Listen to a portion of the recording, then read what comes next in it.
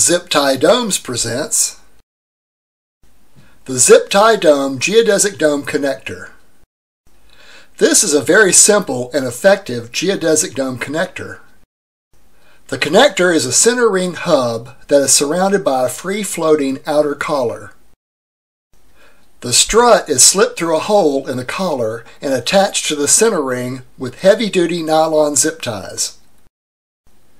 For large domes, we use 250-pound stainless steel zip ties for permanent construction. But the strength of the connector comes from the collars, not the zip ties. The holes in the collars are precisely drilled to a correct size to provide a patented locking action to hold the struts in the correct position for building the geodesic dome. And it is the locking action in the outer collar that is what gives this type of geodesic dome connector much greater strength than any other type of hub design. The locking action in the outer collar is based on a ratio between the strut diameter and the holes in the outer collar. The size of the hole in the outer collar determines how far the strut moves before it locks inside the collar. And as the strut moves against the hole in the outer collar, the fulcrum upon which the strut rests is moved away from where it is attached to the center ring hub and onto the locking collar itself. This puts any leverage produced by the strut on the outer collar and not on the hub, which makes it nearly impossible for the strut to shear away from the center ring hub under stress. This locking action is a new and novel idea that has been granted a patent in the United States and several other countries.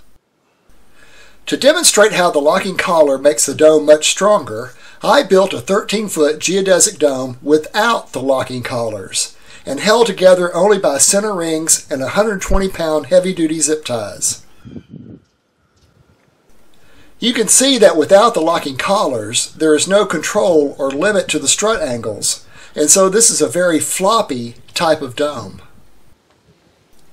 I had to build this dome upside down because it is nearly impossible to build a dome like this without locking collars the right side up, as the struts tend to fall over before they can be secured on both ends.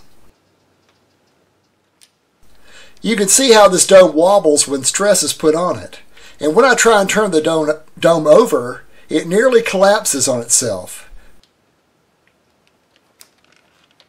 This problem is not just with domes connected only with center rings and zip ties, but it is a problem for any dome made with connectors that do not limit how far the struts can move.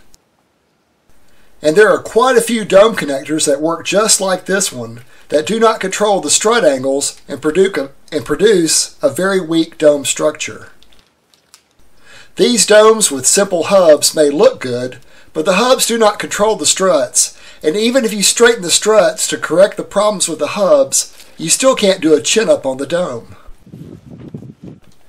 So let's test this dome that does not have any locking collars and is held together with 120-pound zip ties. I weigh a little over 240 pounds. Will it hold my weight? Not quite. So let's look at the same dome with the same center rings and 120-pound zip ties, but this time I will build it with the addition of the locking collars. This dome is easy to build from the ground up since the locking collars holds the struts in place as the dome is being built. This dome is built with the same type of 120-pound nylon zip ties as used in the first dome. I weigh over 240 pounds. Will this dome support over 240 pounds even though it is only held together with 120-pound nylon zip ties?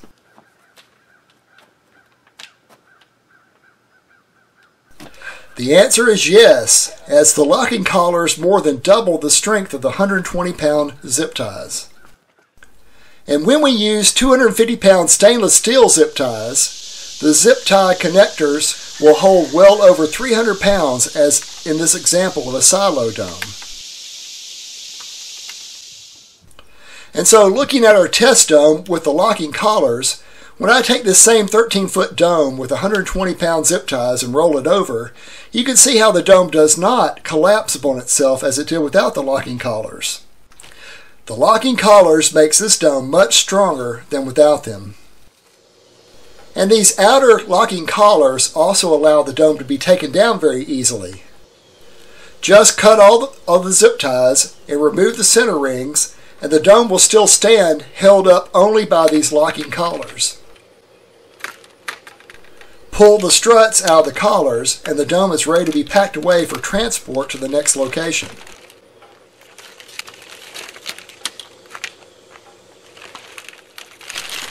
No other hub design is so easy to take down or put up. Now compare our hub design to hub designs that use plumbing joints to build a geodesic dome. These types of domes do control the angles of the struts, and so they are strong domes, but they are difficult to build and to take down. For if you have to use PVC glue to hold a dome together made with plumbing joints, you can only take the dome down by cutting it apart with a hacksaw, which will destroy every hub and every strut. If you try to attach the plumbing joints to the struts with nuts and bolts, then for every dome connection you will need to use a power drill to make a hole through the plumbing joint and the PVC strut, then slip the bolt through the hole, attach the nut, then tighten with a wrench and a screwdriver, and to correctly seat the PVC pipe into the plumbing joint, you will need a small hammer or mallet to tap the strut into the plumbing joint. All of these steps take time to do them. And if it takes you only 1 minute to tap the strut into the plumbing joint, drill the hole through the strut and the plumbing joint, insert the bolt, and attach the nut, then tighten the bolt and the nut with a wrench and a screwdriver, then just this 1 minute in connecting the strut to the hub will add up to several hours of construction time. For example, a 4-frequency dome has 500 connection points. Spending just 1 minute per connection point means that you will spend 8 hours and 20 minutes just in attaching the struts to the hubs. This is why you see videos of other hub designs that require several people to build a dome and several people to take the dome back down. You will never see a video of any of these domes being built by just one person in a reasonable period of time. But our hub design is very quick and easy to build, as no tools are needed to build our domes, only zip ties.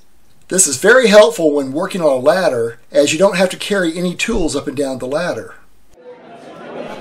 Our hubs are so easy to use, even a child can build a geodesic dome. Here is a video of 2 children building one of our domes using heavy-duty zip ties.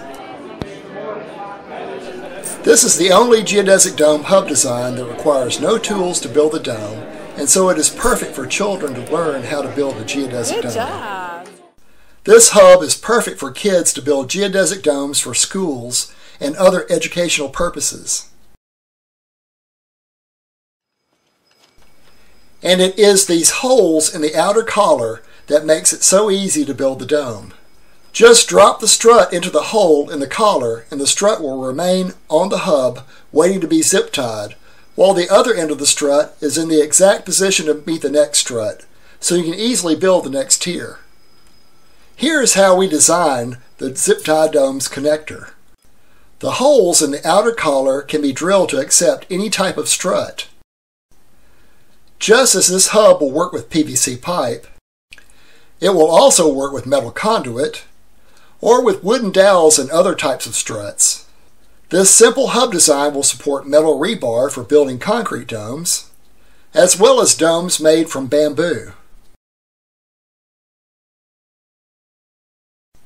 This design can also make a dome or geodesic sphere with the struts, hubs, and everything made entirely out of clear PVC pipe.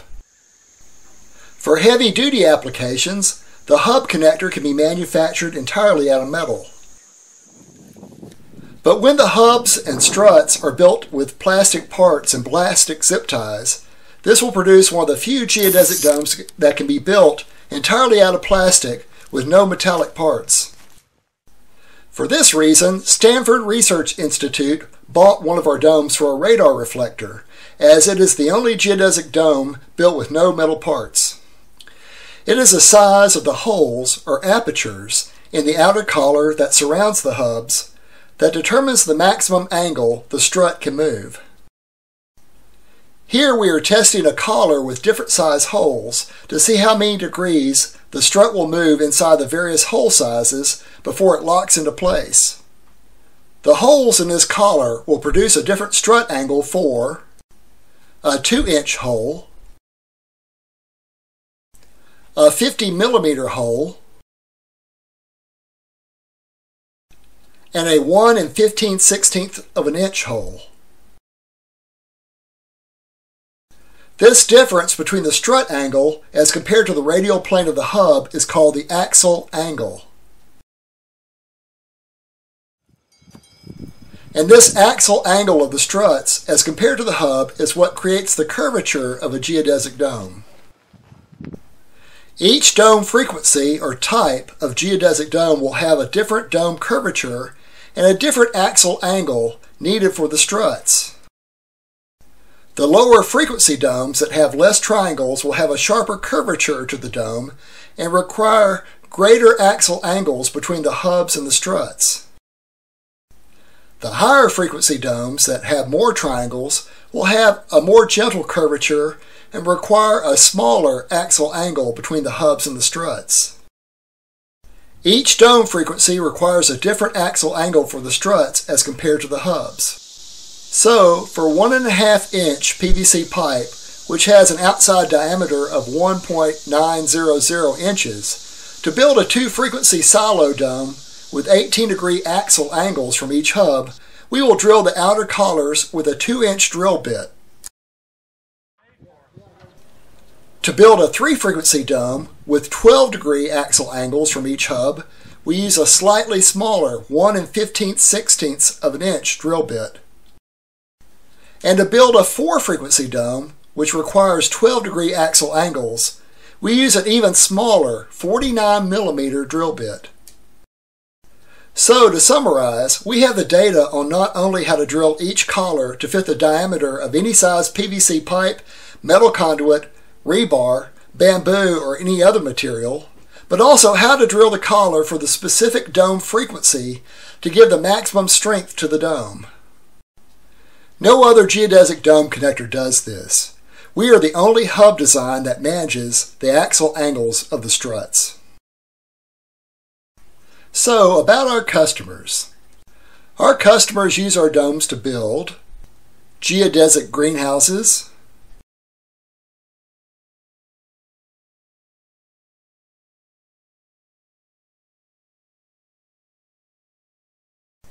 movable geodesic chicken coop pens. These are strong but lightweight so they can be moved every day. Swimming pool covers. These are made to perfectly fit your pool. Aquaponic fish tank covers. Art domes.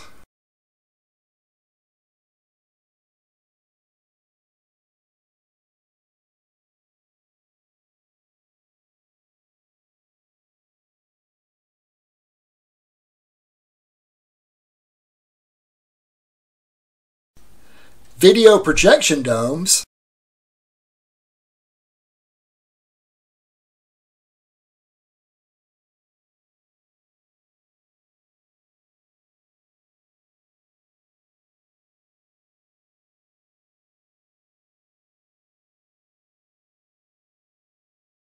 festival domes,